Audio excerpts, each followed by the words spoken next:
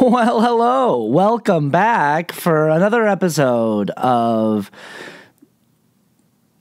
YouTube exclusive content. YouTube exclusive content. Today on the program, we're going to be watching and reacting to what I think might be the worst movie trailer ever made. You see, I'm something of a magician, inventor, and chocolate maker. So quiet up and listen down. Nope, scratch that, reverse it. No, not that one. That one is terrible, but this one is much, much worse. Like, this trailer is so bad that it actually makes the Wonka trailer seem decent in comparison. Also, early reviews for the Wonka movie are saying that apparently it's actually like a pretty good film, which if that's true, then it will have to go down in history as one of the wildest turnarounds from trailer to film in like the history of cinema. Because that Wonka trailer is bad. It's really bad. It's a really bad trailer. I mean, the guy who wrote and directed Wonka wrote and directed Paddington and Paddington 2, and those movies are pretty good, so who knows? We all could be pretty surprised by the quality of Wonka, but I am certain that no one will be surprised by the quality of the film that we are about to watch the trailer for, because it is guaranteed to be even worse as a movie than it is as a trailer. Quick content warning before we really dive into the trailer. This is it's just loaded with bigotry and transphobia and misogyny. It's just a very, very hate-filled, bigoted piece of media that we're going to look at. So if you don't want to watch that today, then this is maybe not the video for you to watch today. But we're going to be watching the trailer for a movie that is coming out called Lady Ballers that is produced by the Daily Wire. And it's slated as a comedy for its genre, but I think a more appropriate genre for the film would be, I don't know, hate crime? Is that a genre of film, just like a hate film? Because that's what it is, and it's certainly not comedy. Before we go any further, let's stop and take a quick moment here to thank the sponsor for today's video, me. Hey, have you been looking for a limited edition double vinyl for my 2022 album, Beautiful Things? Well, have I got just the thing for you? It's that thing I just said that you were looking for. Yup. Beautiful Things, the deluxe edition, now available in this limited edition, beautiful, one-of-a-kind, double vinyl, 17 original tracks, all by yours truly. This beautiful gatefold design here that's got this lovely photo of me and my buddies on it. The A and B record is pink with this really cool paint splatter, and the C and D record is blue with a similar paint splatter. And the cool thing about this paint splatter is it was made individually for every single copy. So every single one of these copies of this double vinyl is unique. Every single one of them has its own individual paint splatter on the actual vinyl themselves. So your copy will be a one-of-a-kind. It will already be part of a limited edition series of only 250 that exist in the world, but yours will be one of one when it comes to the unique paint splatter on your vinyl. So that's fun. So yeah, get yourself a gift for the holiday season, or get the Austin Archer fan in your life this really, really cool, unique, awesome, limited edition gift. Okay, available at austinarchermusic.bandcamp.com, or just by clicking the link in the description of this video. Yeah, we'll get that over to you. This will make an excellent addition to your vinyl collection. Beautiful Things, the deluxe edition, now available as a limited edition double vinyl on my Bandcamp, austinarchermusic.bandcamp.com. Thank you, Austin Archer, for sponsoring the video. Okay, back to you, me.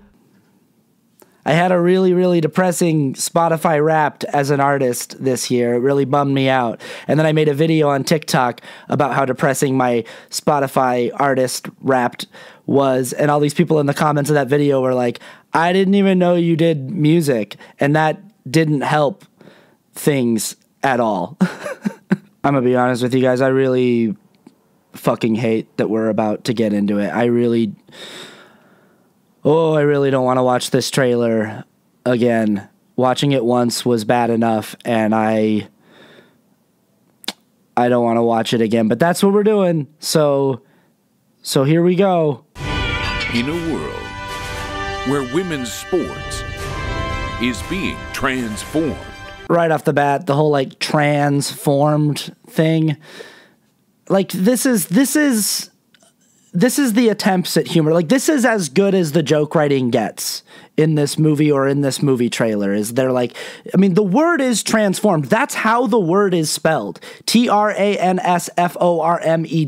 But they put the little hyphen in there so that they can make the pun joke of like transformed. It's just, and that's about the level of comedic capability that we're dealing with here. That's about as good of a joke, if you can even call it that, as the people who made this film are capable of making. Also, right off the bat, we have a little cameo from Riley Gaines there. You may or may not be aware of Riley Gaines as the right-wing media darling who did a whole media tour after she had to suffer the indignity of competing against Leah Thomas, a trans swimmer, in college swimming. Riley Gaines tied with Leah Thomas at the NCAA Women's Swimming Championships for 5th place. They both took 5th, which means that 4 cisgender women beat both of them in the championships. And it also means that Riley Gaines would have taken 5th whether Leah Thomas was there or not. Essentially, Leah Thomas competing had zero effect on Riley Gaines. It didn't affect where she placed. It didn't change anything for Riley Gaines. But that didn't stop Riley Gaines from going on every single right-wing news show and right-wing podcast that she could to talk about how unfair it was that she had to compete next to a trans woman. Because Riley Gaines, you see, is a massive bigot, and she sucks. And here she is in this god-awful movie trailer because of fucking course she is. The Daily Wire calls foul with the most triggering comedy of the year. I just, like, it's been said so many times. There have been so many YouTube videos and TikTok videos and just so many commentary pieces on the internet talking about how bad at comedy conservatives are. But God, it makes me, what triggers me more than anything, and they love that, like, it's the most triggering comedy of the year. But the thing that triggers me is just how painfully unfunny these people are. How I can't fathom how bad they are at comedy. They're so bad at it. And it's just like this guy's stupid fucking face. His stupid fucking face. It's not the fact that like they're being so rude to trans people. Like that's, I mean, obviously I don't like that, but that's just sort of par for the course with these people. But it's just that like they think that this is what's funny, is him just making this obnoxious, stupid fucking face while wearing this really bad, obvious fake wig. It's like that terrible Jim Breuer special where he just sort of walks around on stage making dumb faces for 90 minutes and the audience is just going crazy. They're just in stitches over how funny it is that Jim Brewer's like, people who got vaccinated, they look like this. I got vaccinated.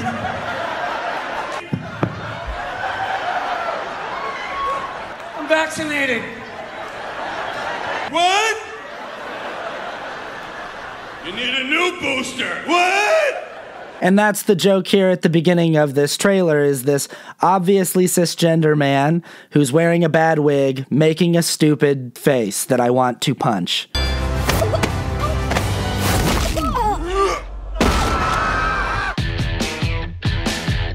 Guys, this is serious. Sports can be your pathway to a better life. Well, like yours?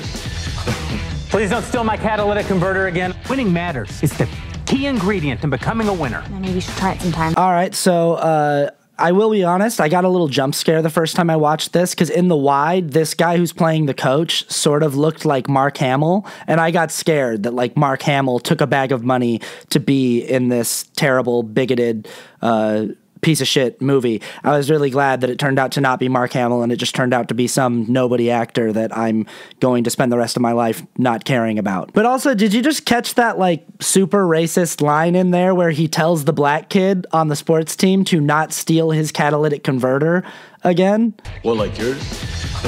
Please don't steal my catalytic converter again. Like, hey, benefit of the doubt to the terrible people who made this movie. The team seems to be all white guys and only one black guy, so he could just be talking in general to the team. But the way that they've set it up in the trailer, it does sound like the white coach is asking the one black kid on the team to not steal his catalytic converter again. And also, like, I don't really feel inclined to give the benefit of the doubt to these filmmakers. I would not put it past them at all to just put a joke that is that blatantly racist right at the beginning of their super bigoted trailer for their super bigoted movie. Winning matters. It's the key ingredient in becoming a winner. Maybe you should try it sometime.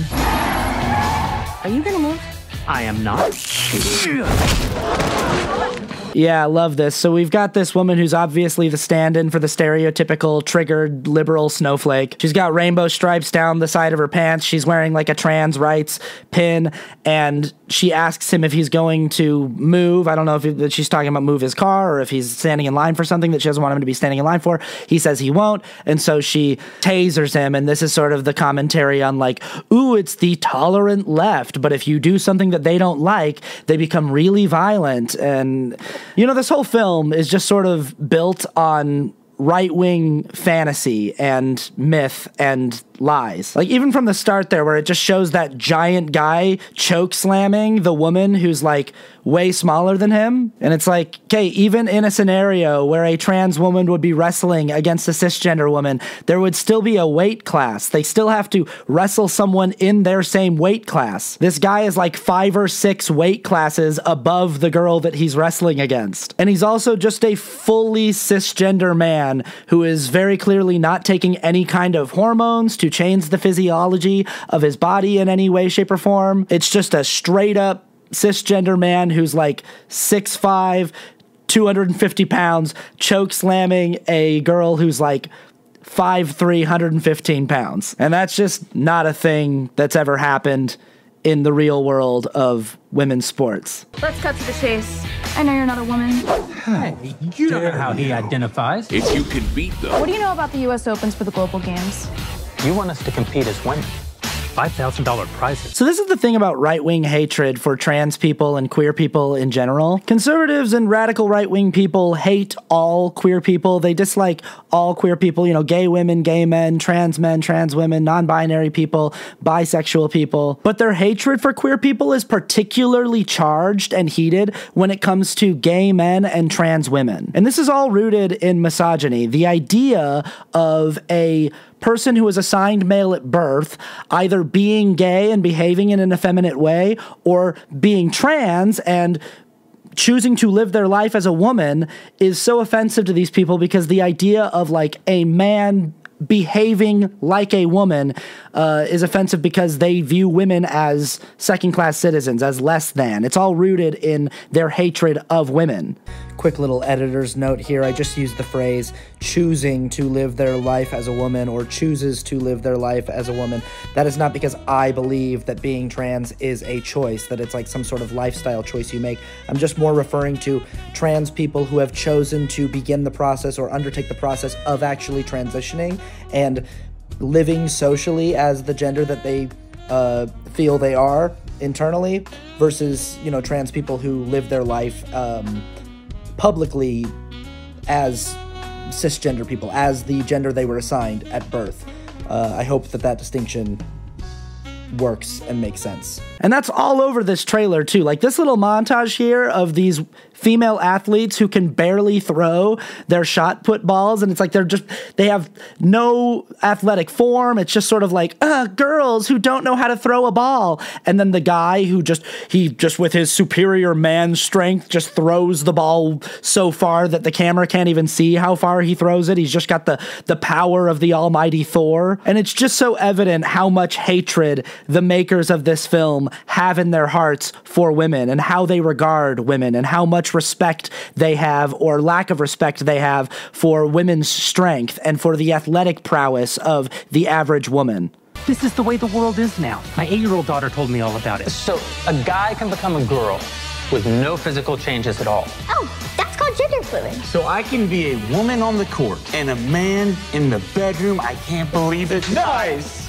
You mean when you're sleeping? Yes. God, this fucking movie looks so bad. It's so bad. It's going to be so bad. Look how hard they're trying to make the 5 men in this shot seem like they're different people with different personalities and different character traits. But really, if you look at all 5 of these guys, they're all just very visibly conservative, white, cisgender, straight men. Like, if you saw any of these guys out in public, you could make a pretty educated guess that they had at least attended a Proud Boys meeting at one point in their life.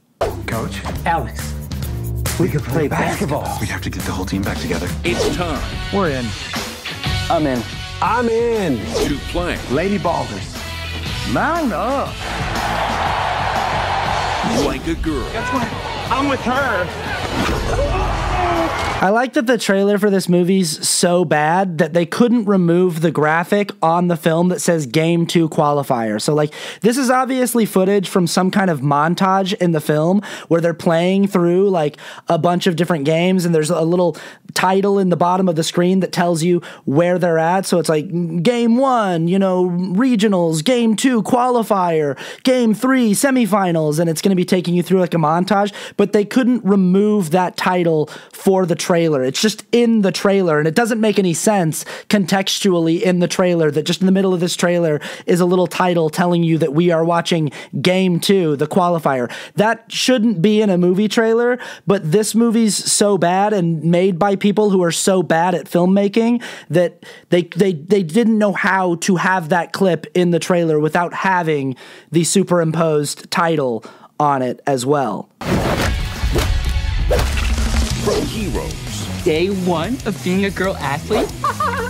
I love being a girl. to sheroes. Wouldn't be a right-wing transphobic romp if they didn't spend some time making fun of Dylan Mulvaney, right? You see what I mean? This movie it's just a hate film. It's just for people who hate trans people. None of the men in this film even remotely resemble any trans woman that you've ever seen in reality. These are grotesque, inaccurate caricatures of trans people. I mean, it's truly disgusting. It's on the same level as watching white people perform minstrelsy. It's that level of exaggeration and cartoonishness and broad brush caricature. It's just fucking awful. We could dominate every woman's sport. Running, swimming, soccer. I said sport, Felix!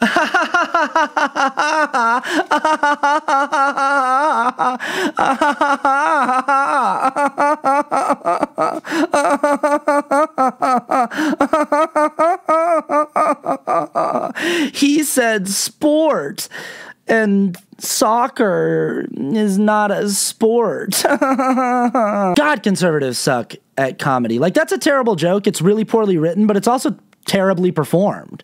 It's just like the acting in this film just looks atrocious. As an actor, I'm offended. As a person who dabbles in comedy, I'm offended. As a person who has a functioning conscience and heart, I'm deeply offended. It's ladies basketball, boys. Nobody watches. I kind of like that this is one of those conservative self-owns here. They're doing a joke about how nobody watches ladies basketball, and it's sort of like, yeah, that's kind of the leftist talking point whenever we talk to you guys about your frustrations with trans women in sports, is like, you guys don't give a shit about women's sports. You don't actually care about women's sports. And they're admitting it here in the trailer. Like, you don't actually care about women's sports. You just pretend to care about women's sports when it gives you an opportunity to express your bigotry toward trans women. Like, that's the only time you ever even pretend to give a shit about women's sports. Excuse me. Are these seats open? Never mind. Can you imagine being so pathetic that you see Ted Cruz in a movie trailer and it gets you excited to see that movie? And dunks.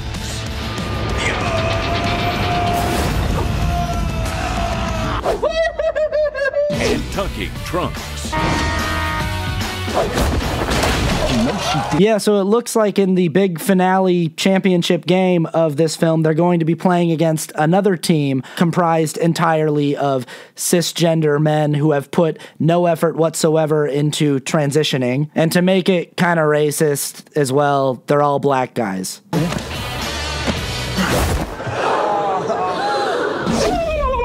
Jesus fucking Christ. I forgot that was in the trailer. I don't even remember seeing that the first time around. And I mean, we're just going to watch that one more time. We won't watch it any more times after that.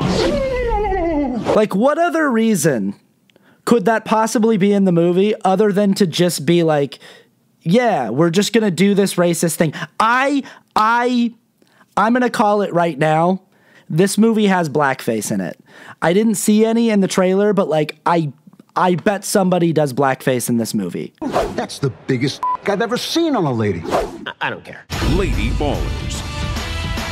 Oh my God, Ben Shapiro's in this movie. Now I have to see it. Can you imagine being that person?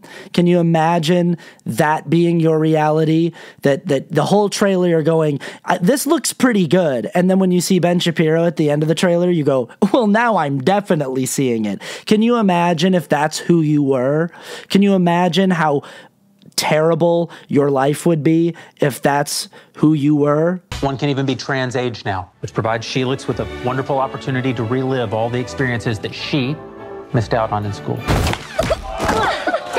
Streaming exclusively on Daily Wire Plus December 1st. I just hate that this is our reality. I hate that and her name's Sheelix. That again, like, you just know that the writers, when they came up with that, they really felt like they'd written a good joke. Like, they wrote that and they texted it to Jim Brewer and they were like, Jim, is this funny? And Jim Brewer was like, that's gold.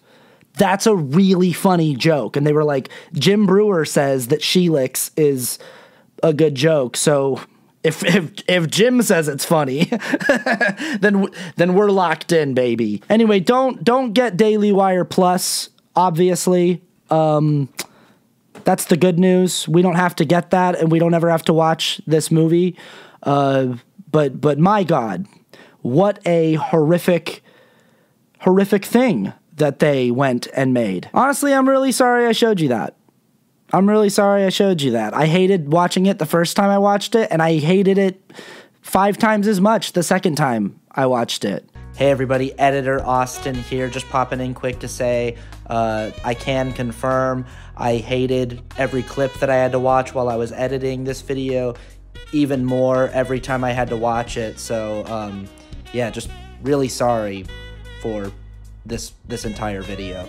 Okay, patreon.com/Austin Archer if you want to support this channel. That's the end of the video. Hi to all my Patreon patrons. Y'all are the best, and thanks for continuing to support me. I really, really do love and appreciate you so much. My podcast is back up. I stopped doing the podcast for a while, but we're back.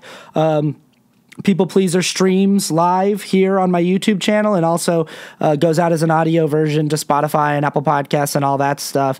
You can get my music at austinarchermusic.bandcamp.com. Pick yourself up one of these exclusive limited edition double vinyls. That's it, that's it. We'll see you next time. Don't watch Lady Ballers on Daily Wire Plus. and I hope bad things happen to all of the people involved in making that movie. You're all really bad people that I don't like. The people involved in making the movie, not the people watching this video, just the people involved in making that movie. I don't like you, and I hope you stop making movies and just sort of go and live a sad existence somewhere. The end of the video now.